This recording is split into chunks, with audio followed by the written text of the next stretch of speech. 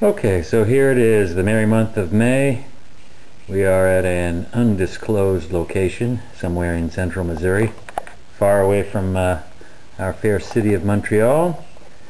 It's graduation day for my eldest boy, so I've decided to make him some really cool camping gear, and afterwards we are going to go on a little extended trip with a couple of his friends into the Missouri wilderness.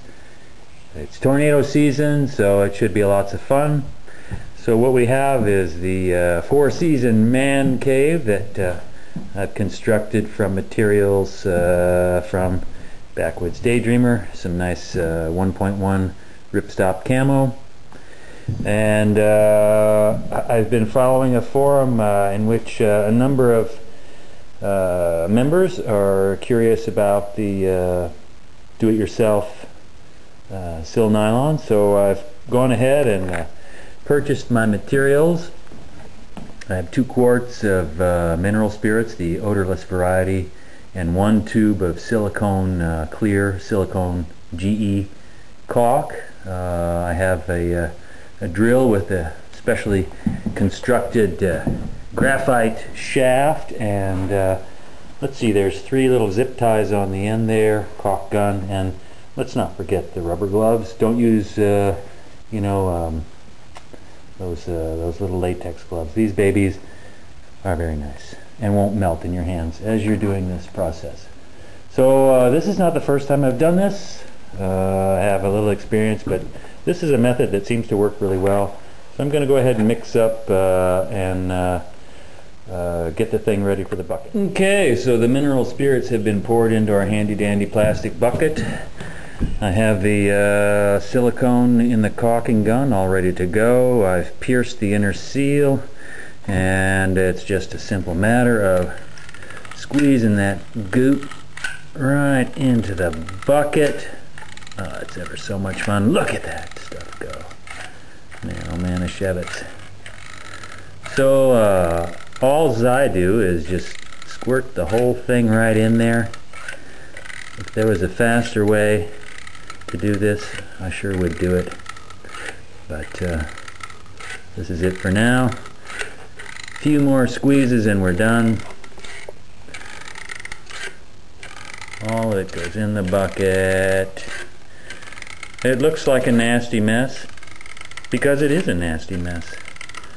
Be careful, gang, not to tip your bucket over at this juncture. It would be most grievous indeed. So there you go. Shake off the end. If you shake too much, you're playing with it. Alright, so here's the bucket again with the mineral spirits in it. I have my drill set up. Give it a couple of spins, make sure it works okay. I guess if this were a perfect world, I would have a lid that I would be doing this through, because when this thing gets to spinning, sometimes it splashes. So we'll go slow and see what happens, and get right in there. The zip ties are great because they're flexible enough. They get all the way around the sides of the bucket. No questions, no problems. So let's see, I'll spin a bit. Take your time. You're in no hurry. And what I want to do is get my spindle right on the bottom of the bucket and spin, and try not to splash all over my leg. I hate that. So it seems to be working okay. I'm going to go ahead and let this go spin away for about, I don't know, 2 minutes or so, and then I can check on it and see how it's doing. Maybe this has to be done a couple of times, but generally it works pretty well. So get right back to you. So this has been stirring away for about 2 minutes or so. I looked at my zip ties. I don't see any globs of silicone sticking to those, so I know it's doing pretty well. But there's a layer of foam on top. I'm just going to let it sit for a couple of minutes. I think I'll go have another one of those Heinekens and come back to this, and we'll probably give it another spin just to be on the safe side. You don't want globs of silicone in there. It's got to be really, really well mixed. Otherwise, you end up with a mess. Cheerio. Okay, so the silicone and mineral spirits are all mixed up in the bucket. I'm a big fan of the total immersion method. I'm too lazy to stretch things out and roll and spread and all that crap. And ordinarily I would never do this indoors, but there's tornado warnings and we have a lull in the weather right now, so I'm kind of stuck with doing this in the barn. But I have opened up the barn so that I get plenty of ventilation. This stuff, despite its low odor, is fairly toxic, and you do want to do this in a well ventilated area. Okay, so I have strung up a line which the tarp is hanging from. I will shortly lower the tarp into the bucket, and all I do is I just wring it and squeeze it and pull it and play with it. I'll dip it several times over and over and over again to get the saturation that is needed to seal this tarp. It's a big tarp too, gang. It's 11 feet, well actually it's 13 feet by close to 11 feet in width once it's laid out flat, and it sucks up a lot of material.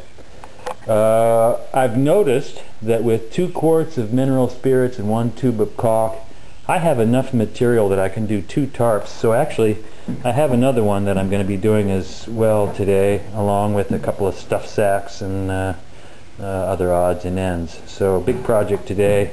Going to take advantage of the foul weather here, and so the next step is to lower it into the bucket and squish away, and we'll come back as soon as we're done with that.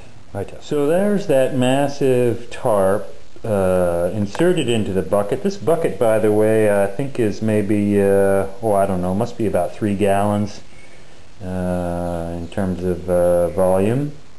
I've got my rubber gloves. I definitely do not want to handle any of this crap without them. I've done it before and it's not pleasant. Yeah, so I'm gonna pretend that I'm kneading bread. I don't know if any of you have ever done that before, but I'm just gonna squeeze the living daylights out of this stuff while it's in the bucket, push it down, pull it out, back and forth, back and forth.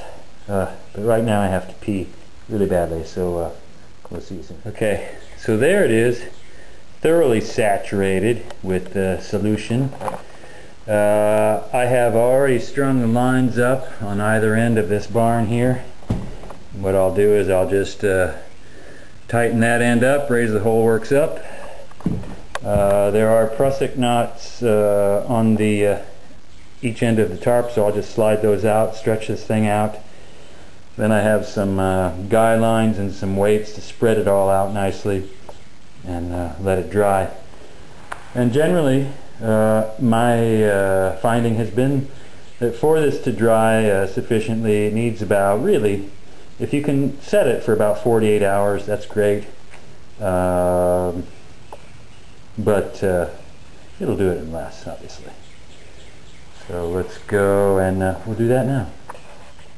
Okay, so here she is, pulled up tight. I've tensioned the prusik knots on the ridge line as tight as I can get them without hurting myself. So I'll put guy lines on the bottoms, attach them to some weights. We'll stretch this thing out and get everything hanging nice and loose. Okay, so it's all strung up nice and tight. Well, not tight, but enough to get all the wrinkles out. Not too worried about getting it real tight. I do want to avoid wrinkles that stick together, and I believe we have reached that point. I'm satisfied, I'm happy. Get a sense of how this thing's going to look out in the wild under real use conditions. Yeah, very happy. Looks good. Nice space inside. Okay, like I said, 2 tarps to do. Got them all done. You know, you got to do this stuff fast because the silicone, it does start to set up quickly. And I noticed on the second tarp, the one right there, that maybe maybe I waited a little too long because I see little globs of silicone. But You know, if you don't give a shit like me, yeah, it's maybe not a big deal. After it's been strung up out in the woods a time or two, any globs and whatnots will eventually fade away. It's not such a big deal. But if aesthetics is your thing, well, hey, you know, beauty's in the eye of the beholder. And when it's dark, really, you know, at nighttime, you can't see those things, so who cares? But yeah, so there it is. 2 quarts of odorless mineral spirits, a tube of silicone caulk, clear. Hey, stay away from that white stuff or any other colors. You're not going to like what happens. So we'll let those hang for a day or so, and then we're going to go camping. Cheerio, gang.